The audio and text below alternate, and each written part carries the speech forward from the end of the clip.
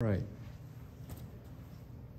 So we're going to start for our opening prayer with actually a prayer that's said by Esther in her book, or part of her prayer. In the name of the Father, and the Son, and the Holy Spirit, amen. O my Lord, you alone are our King. Help me who am alone and have no help but you. For my risk of danger is in my hand. I have heard from my birth in the tribe of my family that you, O Lord, chose Israel out of all the nations and our fathers out of all their ancestors for an everlasting inheritance, and do for them whatever you have spoken. Now we sinned before you, and you have delivered us into the hands of our enemies because we have worshipped their gods. O Lord, you are righteous. But now they are not satisfied with the bitter state of our bondage, but they have pledged to their idols to abolish the decree you have spoken, and to destroy your inheritance, to close the mouths of those who praise you, and to extinguish the glory of your temple and your altar, and to open the mouths of the heathen to proclaim the virtues of their false gods, and to extol a human king forever. O Lord, do not give your scepter over to those who are not. Do not let them laugh at our fall, but turn their counsel against themselves and make an example of the one who rules against us. Save us by your hand, and help me who am alone and have no one but you, O Lord. O God, you have power over all. Hear the voice of us in despair, and deliver us from the hand of those acting wickedly, and deliver me from my fear. Amen. Amen. As we'll talk about in a little while, that prayer that I just read is not in most of the Bibles that you will find today, unfortunately, or at least in this country. So welcome back. We're going to continue our book-by-book summary. We spoke last time a little bit first about why the Old Testament in Greek is longer than the Old Testament in the Hebrew today. What is often in shorthand referred to as the Septuagint, and why essentially there are books in the Orthodox and Catholic Bibles that you don't find in Protestant Bibles and modern-day Jewish Bibles. As I pointed out, actually, I was mentioning to Sarah before, when the King James Bible was first published, it had all those books, and for many, many years when they would publish the King James Bible, it still had those books in it. And it's only really in the 1800s that they stopped publishing those books as part of the Bible. In most Protestant editions. And well, I mean, it's sort of a complicated aspect to it of why, but part of it is like the Gideons and all them, it was easier to publish without it. You know, it became sort of in large part a cost thing, but there were other more political and theological reasons for it as well. In any event, that led us to the first of these books that the church has always accepted, but is not accepted today by the modern day Jewish canon and Protestants, which is the book of Tobit, one of my favorite books. So if you haven't read that, go back, listen to the talk, and read the book. Or don't listen to the talk, but still read the book. And now we're going to come to the next of these books, which is the book of Judith. A book that's very near and dear to my heart, since that's my mom's name and my daughter's birth name. And so I've always appreciated the book of Judith very much. Let me see, is this working? Uh-oh, might have finally gotten out of batteries on this thing. Okay, well, so be it. It's debated whether or not this book was originally written in Greek or Hebrew. The oldest extant Hebrew texts for this book that we have date from the Middle Ages, so very relatively recent. And it's not even clear whether those were from, if those are from some other older Hebrew text, or whether it's actually a translation from the Greek into Hebrew. It's not entirely clear. So it's still kind of debated which language it was originally written in. They believe that the book was probably composed in about the 2nd century BC, is when the various texts, fragments, oral tradition of this book were kind of compiled and edited into one text. The name Judith means literally Jewish woman or Jewess, or praised, right, from the name Judah. Yeah, this is still not one. That's okay. So it refers, the book says that it takes place in the 12th year of the reign of Nebuchadnezzar, who reigned in the great city of Nineveh. So this is already a little bit of a problem, okay?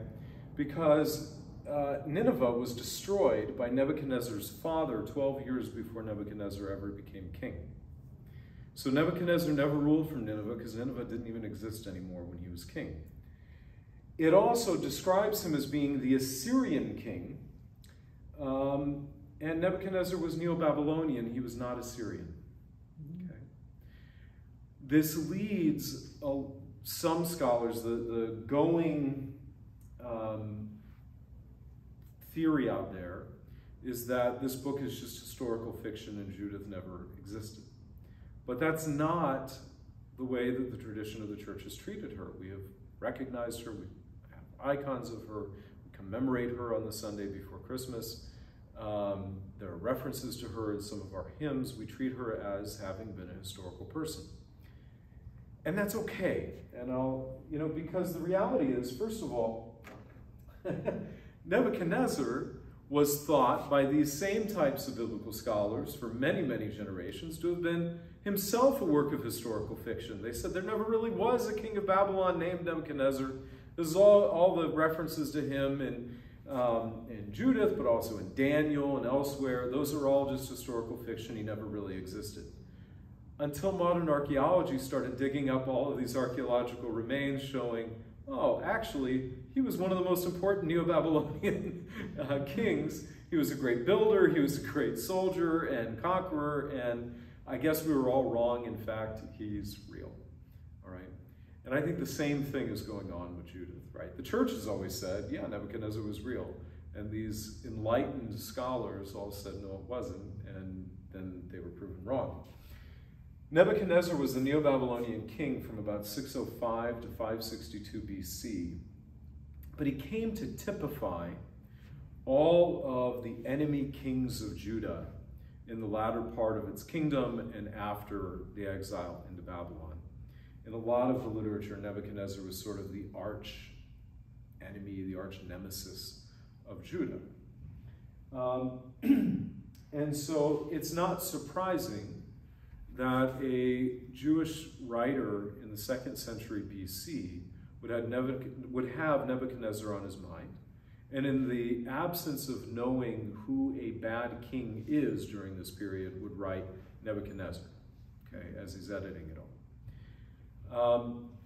What we actually see is that a little bit before him, there is a Neo-Assyrian king named Ashurbanipal, or however you say that, who reigned from 668 to 627 BC.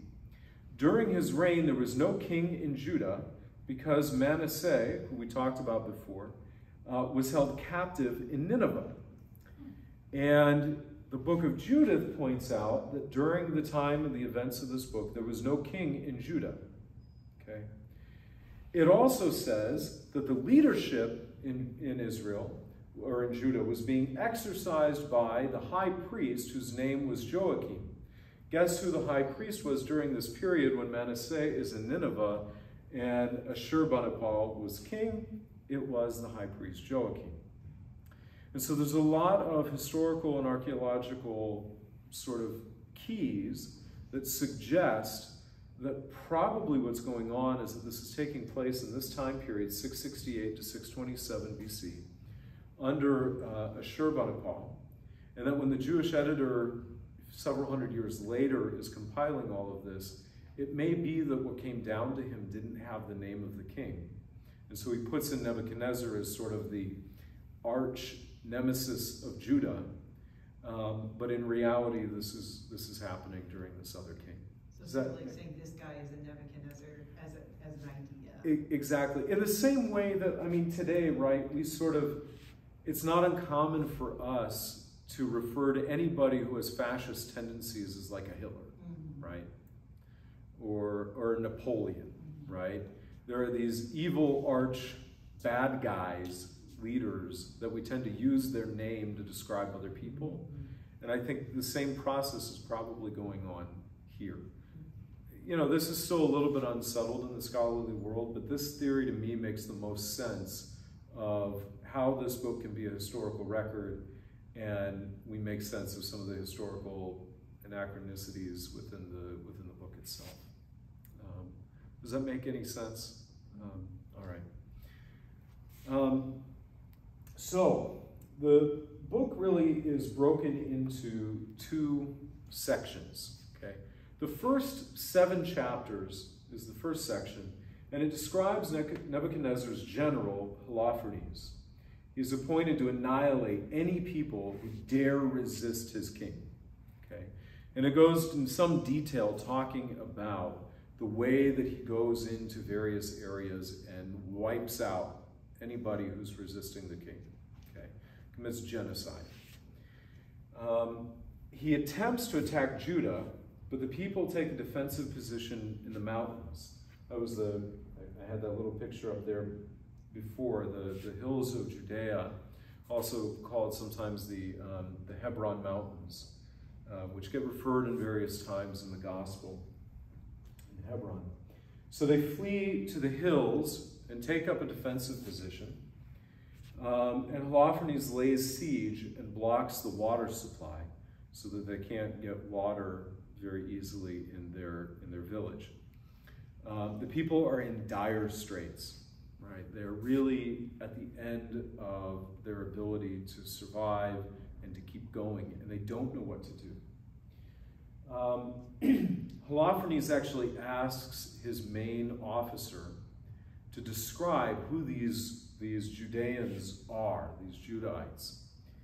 And there's this wonderful description of them. This is in chapter 5. He says, "But now they are returned to their God, and are come up from the places where they were scattered, and have possessed Jerusalem where their sanctuary is, and are seated in the hill country, for it was desolate. Now therefore, my Lord and Governor, if there be any error against this people, and they sin against their God, let us consider that this shall be their ruin, and let us go up, and we shall overcome them. But if there be no iniquity in their nation, let my Lord now pass by, lest their Lord defend them, and their God be for them, and we become a reproach before all the world." Doesn't that describe exactly the history of Israel and Judah, right? If they're following the law, if there be no iniquity among them, God is going to defend them, and anybody who tries to come at them is going to be wiped out, right? But if they're sinning, if they're not following the law, God's going to allow them to be chastised. So it's this, and this is out of the words of a pagan, right? This is out of the mouth of a pagan saying, well, let's find out. I mean, if they're following the law, right, we're in trouble. And if they're sinning, we'll be fine, right?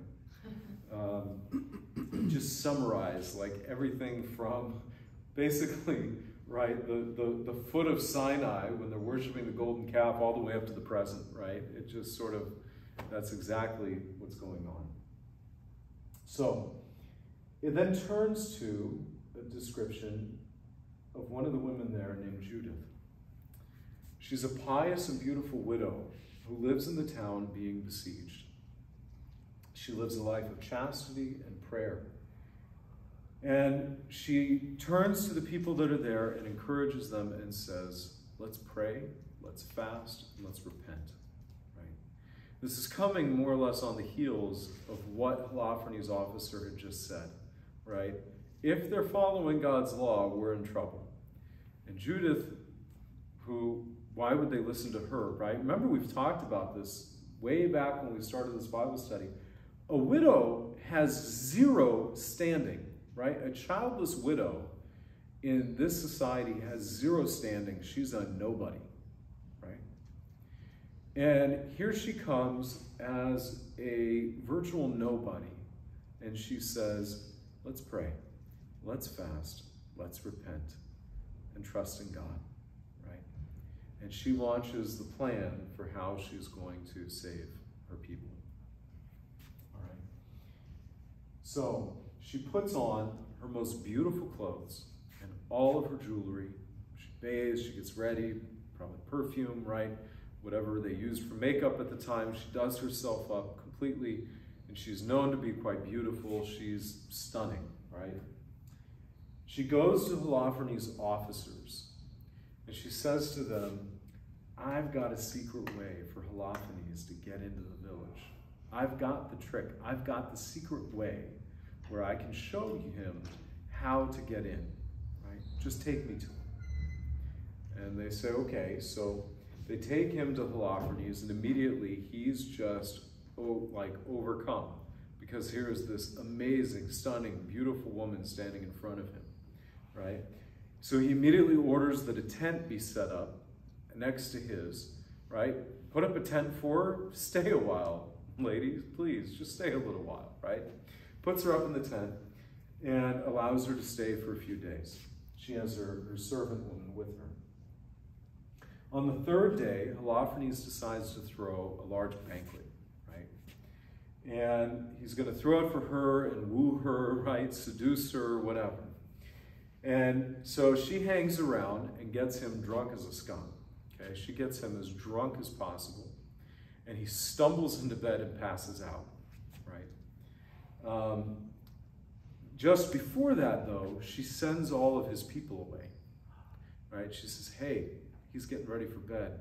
Go away. Well, of course, all the officers think, oh, all right, good on you, Holofernes, we'll get out of your way, right? So they all leave.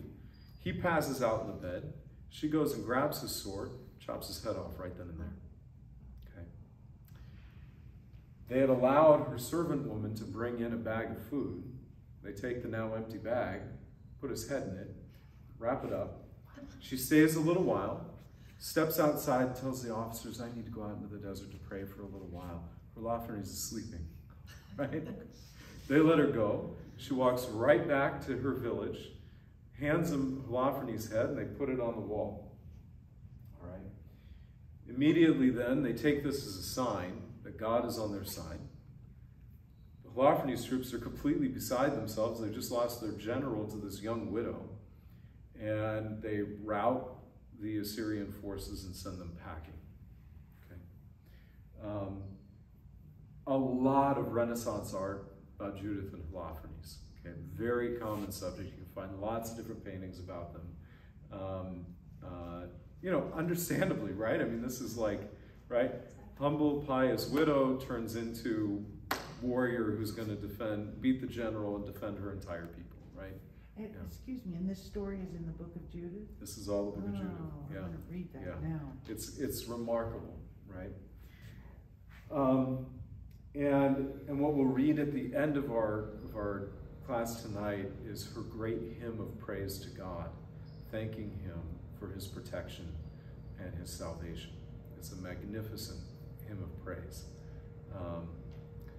But you can see why this is such an exciting and awesome story, right? And Metropolitan Augustinos, who we've been reading, actually points out that what it ultimately shows is the way that Holofernes, this big, brash, egotistical, arrogant general with all of the worldly power, comes in and sees this small little people and says, we're going to stomp all over them, this is going to be a breeze, right? And it was the resistance of one humble, righteous person that defeated that arrogance, right? And he points out that we have an example of this in our own times, which we're actually celebrating in just a couple of days, right?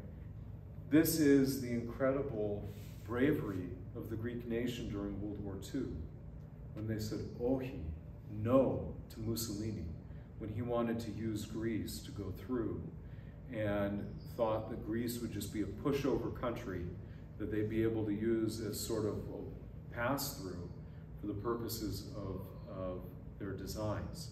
Hitler had the same thought. Had the same thought about Crete.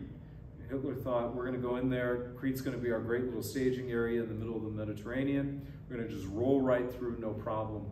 He didn't anticipate all of the Cretan people with their guns taking out the paratroopers as they were trying to come down on the island.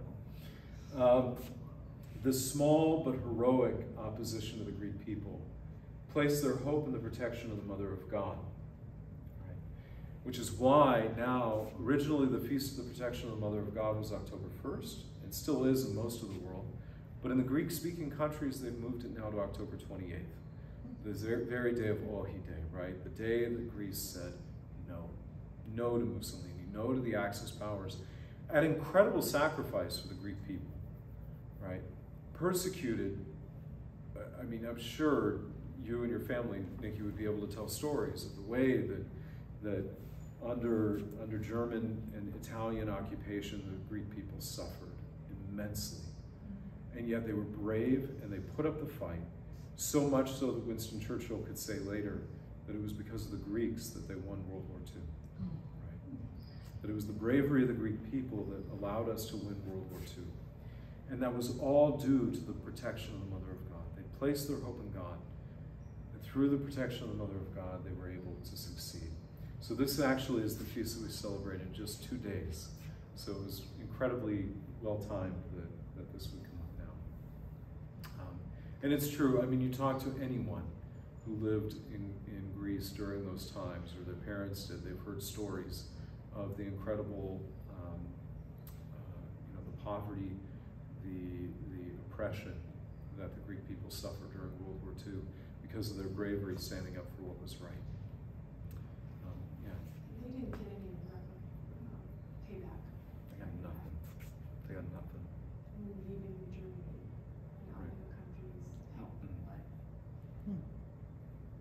I mean, it's why, as much as Winston Churchill said nice things about the Greeks, there's a lot of Greeks who don't like Winston Churchill's name very much, right? Because he didn't do much to help them after the fact, right? Unfortunately. But we do what's right anyway, right? Even when we're not going to get paid back for it. So that spirit that Judith had, and that trust in God, is the same spirit that we see within the Greek people, even as recently as World War II. With that, we now turn to the equally fascinating, exciting, and I think even fun at times book, Esther. This is not exactly the VeggieTales version. It is traditionally understood as having been written by Mordecai, who was Esther's uncle, written somewhere around 450 BC. It occurs around the time of Ezra and Nehemiah, but it pertains to the Jews who stayed in what was then Persia under Cyrus, right? Or after Cyrus. So there were groups of Jews who decided not to return to Judea, but instead stayed in Persia, in what is now modern-day Iran and Iraq.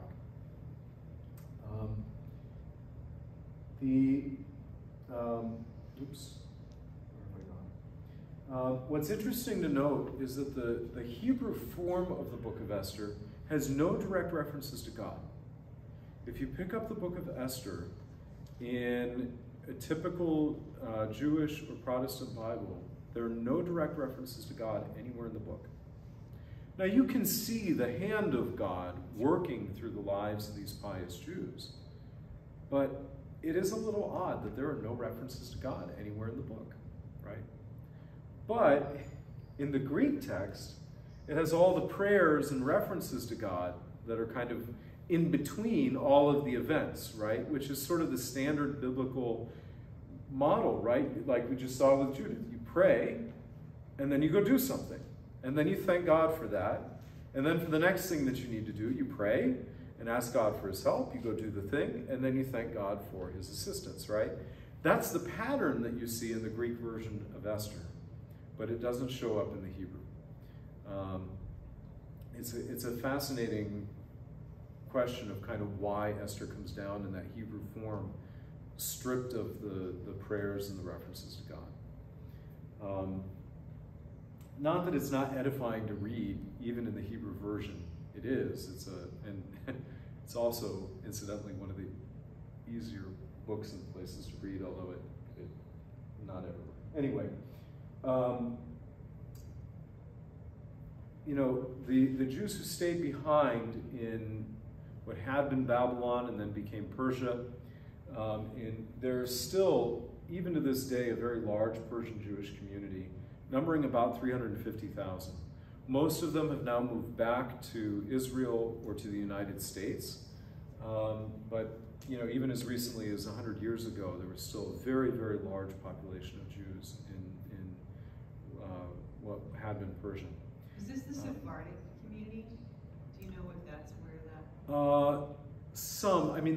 I don't know exactly the breakdown of what you might call Middle Eastern Jews, right? Because there's also a large community in for example, Yemen, Oh, right. and sort of the southern Arabian Peninsula. And I don't know exactly the migration history there. Incidentally, though, if you want to hear Hebrew arguably pronounced closer to the way it probably was, listen to the Yemeni or the Persian Jews, because they still pronounce it with a Middle Eastern accent. The modern Hebrew pronunciation you often hear is really more influenced by Russian and German. Yiddish, for example, is really a sort of a German dialect, right? So you see the German and Russian influences, and even English-speaking influences on a lot of modern Hebrew.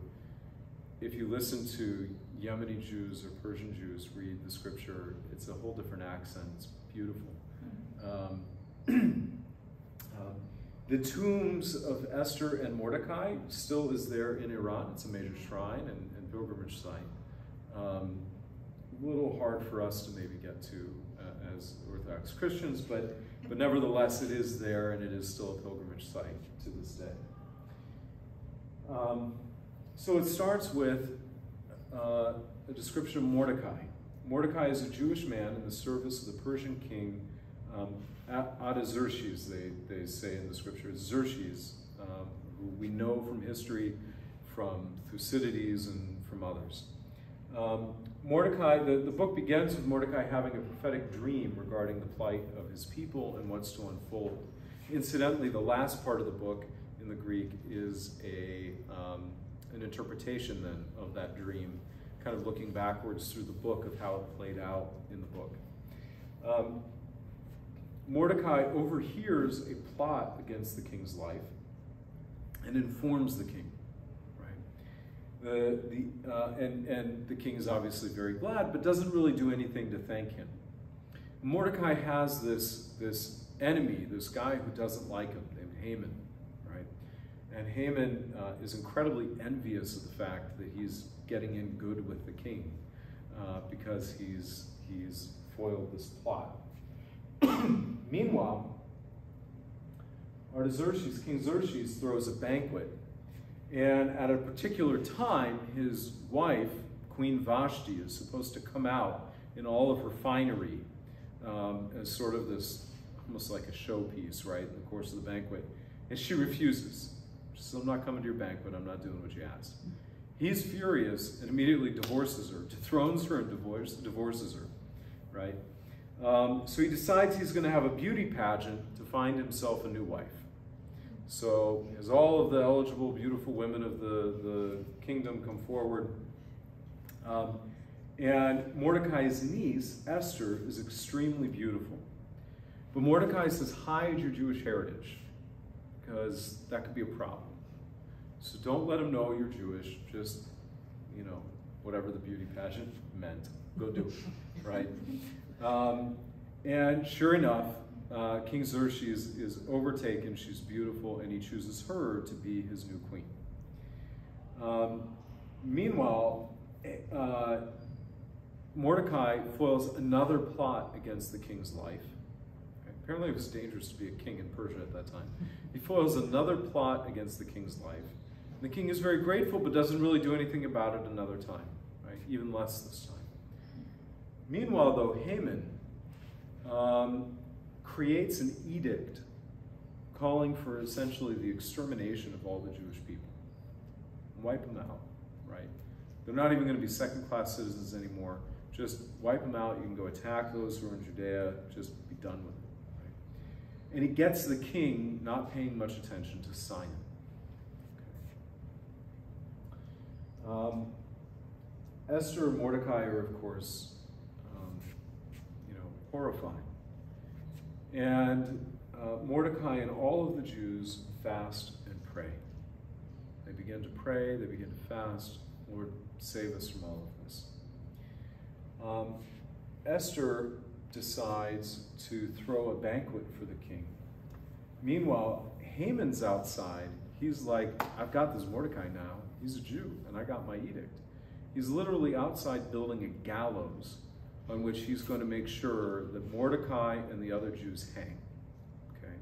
So Esther's in there throwing a banquet for the king, while Haman's out building a gallows for Mordecai to die. Okay? What happens is the king is tired and having trouble sleeping after this banquet. And Esther begins to read for him, or he has read for him, the chronicles of like what he's done as a king, basically, to try and help him fall asleep. And in the course of reading these chronicles to him, I mean, think about it, right? I don't know whether I'd fall right asleep if somebody read the story of my life to me, right? Or if I'd be so tormented by like, how could I be so stupid that many times? I might not ever sleep. I don't know which it would be. But in any event, they read him the chronicles, and he is reminded in the course of that, hey, that Mordecai guy saved my life a couple of times. So he goes to Haman and he says, Haman, what should I do for somebody who I need to honor, who has been a wonderful servant to me, right?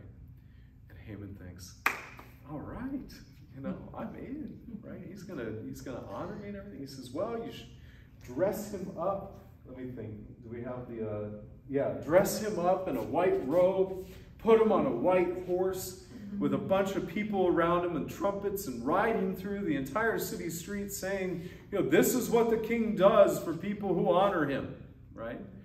And the king says, that's a great idea. You know, servants, make it so for Mordecai. And Haman stood there going, what? That guy? So he seethes. He's so upset, right? In that moment, Esther has another banquet for him, and the king, through all of this, sees through Haman's trickery. He sees through what Haman's up to, and eventually orders that Haman be hanged on the gallows that he built for Mordecai. Okay. With that, then, Esther also reveals at Mordecai's encouragement, she reveals that she's Jewish. And she explains to him what Haman's edict meant, and has him sign an edict now revoking the original edict, saying, no, actually, the Jews have my protection. They're allowed to worship their God. They're allowed to be there in Judea. None of this, right? And the text of these edicts are actually maintained in the Greek version. So we have the actual text of these edicts. This celebration of Esther and her intervention, saving the Jewish people from the edict that Haman had gotten, is still celebrated by the Jewish people today as the Feast of Purim. And so, you know, as you can see, it's an incredibly fascinating and just, you know, interesting story, as well as being so beautiful to see the way that God is protecting his people through all of these twists and turns of, you know, royal intrigue and so on. Metropolitan Augustinus, though, points out that ultimately each of us is Esther. Because throughout our lives there are times when we are forced to decide. Will we act with boldness for the sake of truth and righteousness and for the sake of Christ? He says, our conscience is Mordecai, telling us now is the decisive moment to stick up for truth and righteousness. This is the moment in which we need to act in a certain way. And at the same time, we also have to recognize that at times we've probably been faced with such situations and failed to act. We didn't heed our conscience, and we didn't act.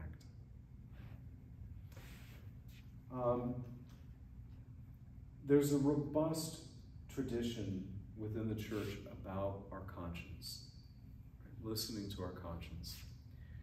Bishop Alexander Milian, a Russian Orthodox bishop in the last century, says, "He who listens to the voice of his conscience will never regret or be ashamed of his behavior." Right? In Matthew 6:22, Christ says, "If your eyes are good, your whole body will be full of light. But if your eyes are bad, your whole body will be full of darkness. If then the light within you is darkness, how great is that darkness?" Bishop Alexander points out that where it's talking here about your eyes, it's referring to our conscience. Right? If our conscience, right, is good, then our whole body will be full of light. But if our conscience is bad, our whole body, meaning our whole self, will be full of darkness. Right? There's a great little line from the Russian poet Pushkin, right? "Conscience, a sharp-clawed animal which scrapes the heart. Conscience, an uninvited guest, annoying discourser, a rude creditor, and a witch which dims the moon and graves." In other words, when we don't follow our conscience, it doesn't let up, right? It doesn't let up.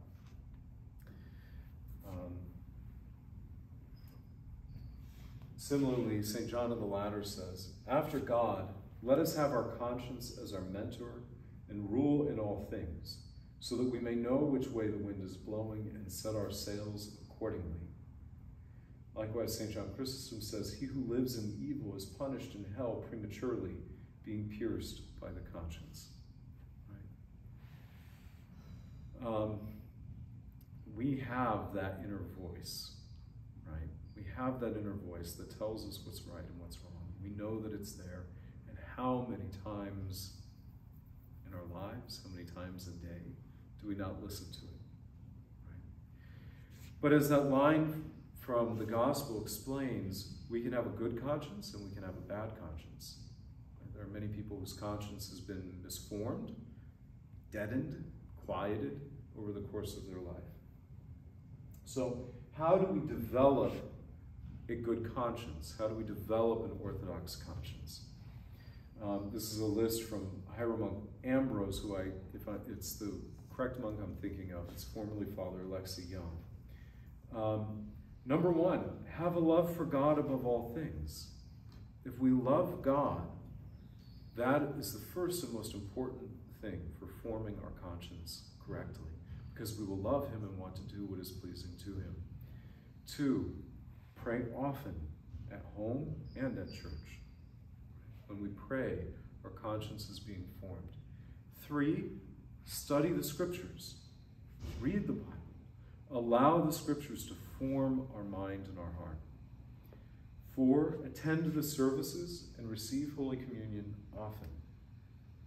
The more that we are surrounded in worship and participating in worship, the more that we are receiving Christ himself in us, we'll be able to hear his voice. 5, read the lives of the saints. Read how they faced temptation in their life. Read how they comported themselves in the course of all sorts of different events and things in their life. 6, practice the presence of God in our daily lives. What does that mean? Remind ourselves over and over and over again. God is with me. God is here. He's present now. He sees me. He's with me. He's within me. He's here. And allow that to become a prayer. Even if it's as simple as, "Hi, God." Right? Thanks for being with me. Right? I love that story, and I say it from time to time. I know Metropolitan Anthony Bloom repeats it, of the French priest who would see this old man sitting in church day in and day out. No book, no prayer beads, just sitting there. And he would sit for hours. Finally, the priest comes up to him and he says, "You sit here all day and you don't have prayer books, you don't have a Bible, you don't have a prayer rope. What are you doing?" And he says, "I look at him, he looks at me, and we are happy." That's the presence of God in our lives. Examine our conscience often and repent and confess what we find. In the monasteries, they'll even walk around sometimes with a little pad of paper And the moment that they realize that they've done something that has pricked their conscience, they write it down. They confess it right away. Right? They go see their Yaroda, their Geronisa, and they confess it immediately. This is a more radical form of confession, but we can do something similar, right? At minimum, every night before we go to bed, we can take a few moments to review the day past. Right? Identify, how have I fallen today? Right? How have I sinned today? And then don't wait. Get on your knees and say, Lord, forgive me. Forgive me for my sins today. Right? And then allow the prayer from the night before to become part of the prayer the next morning. Lord, I've been struggling. I've seen in myself, I struggle in these areas. Give me the strength today. Give me the strength today to struggle against this temptation and this temptation and this temptation. Right? And it may be that that prayer isn't going to, that examination of conscience and that prayer may not change very much. And God may not let you see how your struggle is being victorious for a long time. And that's okay. Right? That's part of being brave and valiant like Judith, is we keep fighting, we keep getting up, even if it's the same thing, over and over again. Right? I'll never forget one time I went to confession, and I said to the priest, I said, well, Father, confession really isn't any different than last time. And he said, that doesn't surprise me, but I don't remember what you said last time, so you're going to have to say it again. In other words, it's got it. You have to repent and say it, right? You have to identify what you've done. But we can do that every day, or even in the moment. This is one of the things that is really hard for us to do, right? The moment that we sin, the first temptation that comes immediately is shame. The very next temptation is shame, right? I can't believe I've done this. What have I done? Look at you, you wretch, etc., etc., etc., etc., etc. That's the temptation. We shouldn't be surprised when we fall. The surprising thing is when we don't fall, right? Right? That's when we say, oh, thank God, you did something, Lord. You kept me from myself, right? You stopped me. When we fall, we say, well, yeah, that's what I do. And rather than falling immediately into the shame, which causes us to look inward or to look downward, we immediately fall on our knees and say, Lord, forgive me.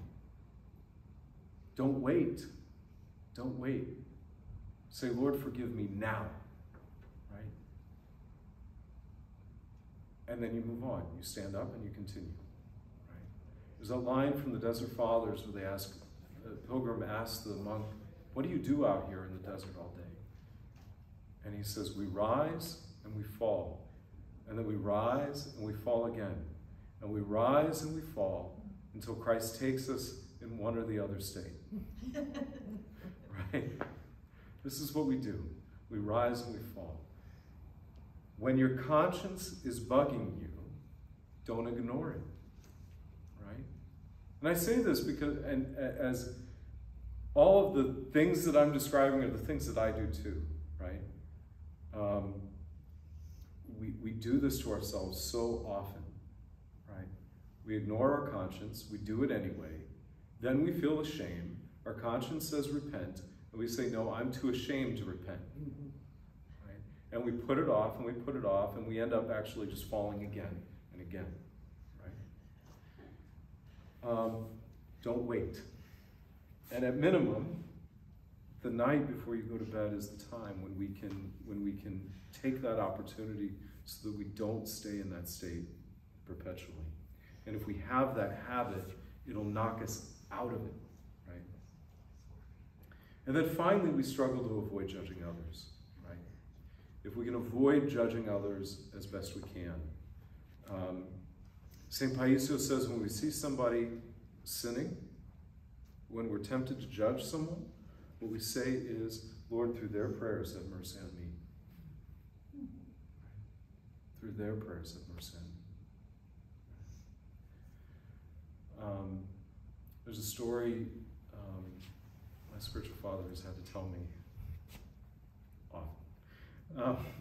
There was a priest he knew who was having some difficulty with one of his parishioners. And this parishioner was complaining to, at the time it was Archbishop Jacobus.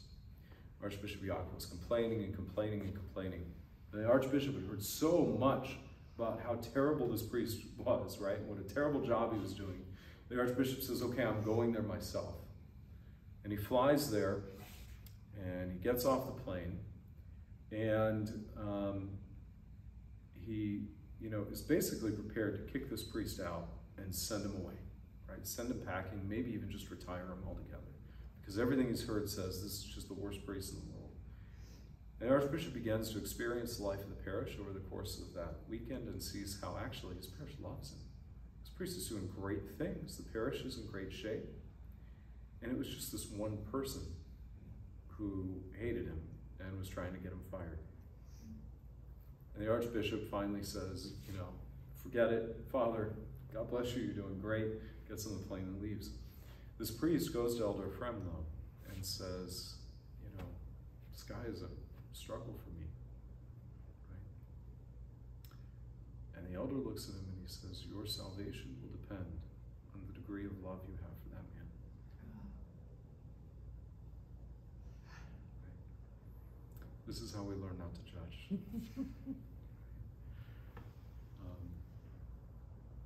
We're told to love our enemies, right? With that, why don't I read, I want to read the Song of Judith. This is chapter 16 to end tonight. And Judith said, begin a hymn to my God with tambourines, sing to the Lord with cymbals, lift to him a new song, exalt him and call upon his name. For God is the Lord who makes wars cease, for into his camps, into the midst of his people, he rescued me from the hands of those pursuing me. The Assyrian descended from the mountains of the north. He came with the countless numbers of his army, whose multitude blocked up the rivers, and his cavalry covered the hills.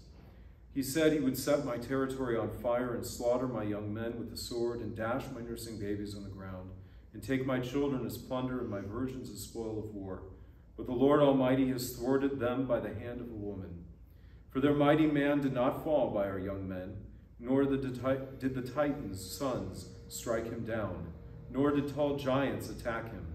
But Judith, daughter of Merari, in the beauty of her appearance, disabled him. For she took off the garment of her widowhood to exalt those afflicted in Israel, and anointed her face with perfume, and bound her hair with a headband, and put on a linen garment to entice him. Her sandals caught his eyes, her beauty captured his mind, and the sword slashed his neck. The Persians shuddered at her courage, and the Medes were disturbed at her daring. Then my downhearted people raised the war cry, and my weak ones cried out, and the enemies were terrified. They raised up their voices, and the enemy was overthrown. The sons of the handmaidens stabbed them, and wounded them as the offspring of fugitives. They were destroyed by the army of the Lord. I will sing a new song to my God. Great are you, O Lord, and glorious, marvelous in power and unsurpassable. Let all your creation serve you, for you spoke, and they were created. You sent your spirit, and he formed them. There is nothing which can resist your voice. For the mountains with the waters shall be shaken at their foundations. At your presence the rocks shall be melted as beeswax. And yet you are merciful to those who fear you. For every sacrifice is a sweet-smelling offering is like nothing, and the fat and the whole burnt offerings is like nothing to you. But he who fears the Lord is great in all things. Woe to the nations that rise up against my people. The Lord Almighty will punish them on the day of judgment. He will give them over to fire and worms in their flesh. In pain they shall weep forever. It says, when they came to Jerusalem, they worshipped God. And then when they were purified, they offered their burnt offerings, freewill offerings, and their gifts. Amen.